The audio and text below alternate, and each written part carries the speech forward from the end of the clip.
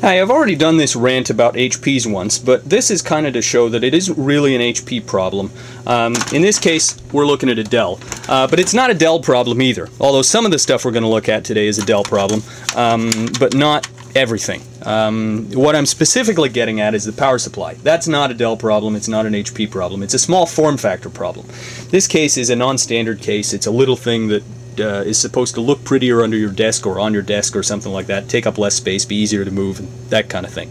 There are a lot of disadvantages to it that the people trying to sell these things will never tell you, though. This standard case takes a standard power supply, standard motherboard, standard everything. So I thought, well, this power supply, which is blown because the cooling fan seized up and overheated the power supply and popped it, is going to cost, if I wanted to replace it, about $180 by the time I got shipping on it.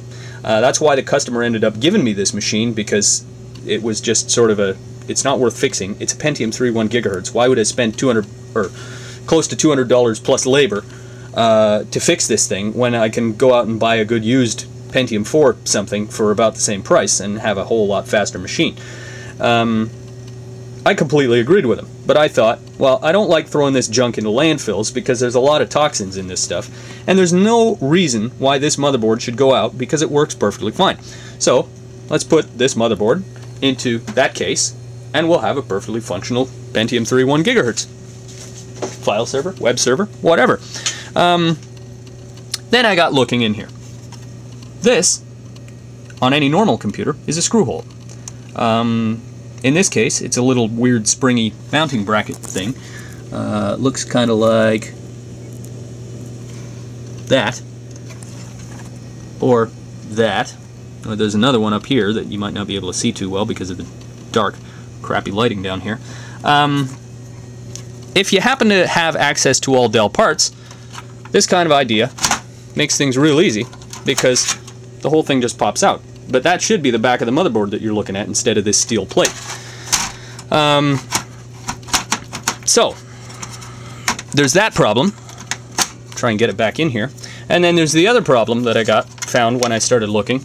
This little ribbon cable is the front panel connector.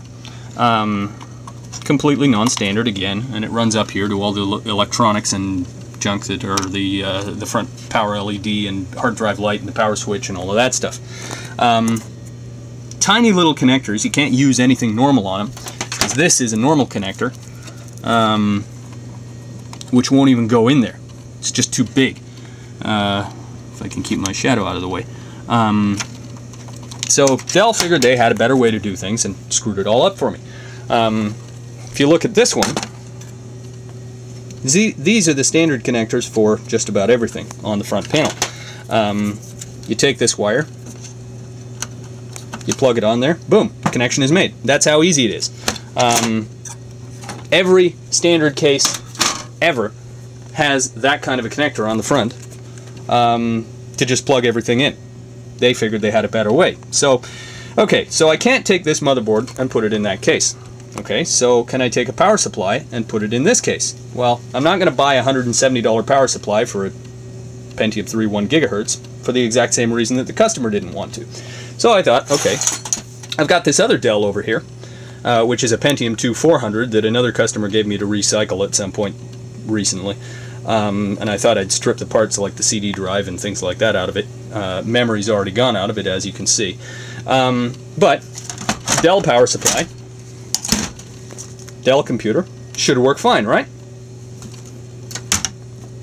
It's even the right width. It's a little high, because as you can see, the other one is this high, this one is this high. But I thought, well, with a little bit of hacking and screwing around, I should be able to get that to work. Interesting little tidbit, completely aside here though, this Pentium 2 400 had, from the factory, max output power, 152 watt power supply. This thing, in the Pentium 3, which is probably about 3 times as fast a machine, was only 145 watts. So 2 years and 2 or 3 times the processing power newer, and they'd actually dropped the power supply output by 7 watts. A little weird, but anyway. So I thought, okay, this should fit. And then I got looking at the wiring.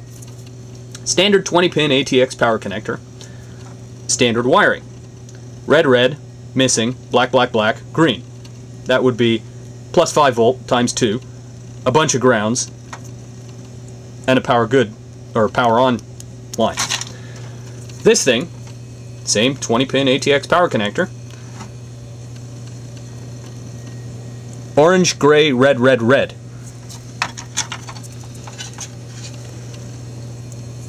Doesn't look at all the same. We've got red, red, nothing, black, black, black, orange, gray, red, red, red. No, red, gray, red, red, red. So we're going to be connecting these reds onto this motherboard where the blacks should be. Plus 5 volt directly to ground. That's not going to work too well. And the other side of the connector over here is the same way. And you'll find if you connect this Dell power supply to this Dell motherboard using this standard ATX connector that everybody else can agree how to use, you're going to do one of three things. You're going to blow the power supply, you're going to blow the motherboard, or you're going to blow both. Simply because Dell decided that they would take a standard and bastardize it and make it something else that only they could use. So, I can't put that power supply in here. That power supply is basically junk for anything because that's such weird wiring. I may be able to pull the wires out and rewire them to make it actually work like it should, but I'm not holding my breath, and it's not really worth it for a power supply like that. So my alternative is to take a standard ATX power supply, which looks like a monster in this thing, and somehow try and get it to fit. I can, but the problem is I wanted this thing to actually be something that I could close up. And I mean, you can see here that the power supply overlaps the motherboard rather significantly. So there's no way I'm going to actually be able to rig this thing up and get it to run with the case closed. It's going to have the case open, or the power supply is going to have to sit like this or something like that. Again, just because Dell thought they had a better way to do things. Now, this is not a Dell problem, as I've said. This is a small form factor problem. If you get suckered into one of these machines, you are going to run across this problem, because this power supply is only available from Dell at 3 times the expense that it should be. 145 watt power supply for $160, $170, $180, somewhere in there. A 450 watt power supply for that case would run me about $80. That's the price difference that we're talking about here. Twice the price for a third of the power output, just because it says Dell on the logo and just because it's one of these small form factor jobs. This motherboard, only available from Dell because it's a completely non-standard motherboard with these weird non-standard mountings and things like that, and because of the tray underneath, you can't put a regular motherboard in this case at all. So if this motherboard blows after your warranty's expired, a year and a half in or something like that, you're looking at a new motherboard from Dell, again at 2 to 3 times the price that a motherboard would be from anywhere else, and you're going to end up with the exact same computer, a Pentium 3 1 gigahertz. If that motherboard were to blow, the power supply in this thing, when I got my hands on it, was I think a 350 watt. So that Celeron 300A and motherboard could be swapped out for a Pentium 4 2.6 gigahertz or something like that with a gig of RAM.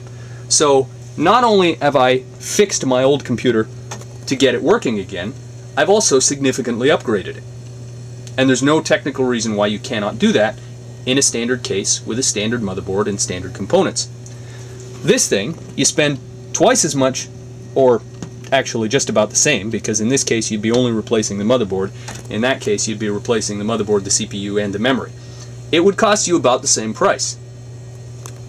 But in this case, from the Dell, you would still have a Pentium 3 1 gigahertz. In that case, you'd have got about 10 times the extra computing power by repairing your old machine for the same price as this thing.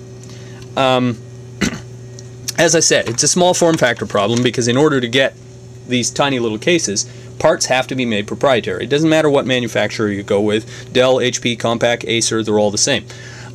So what I'm going to have to do to get this thing to work, as I said, is mangle that power supply into it somehow.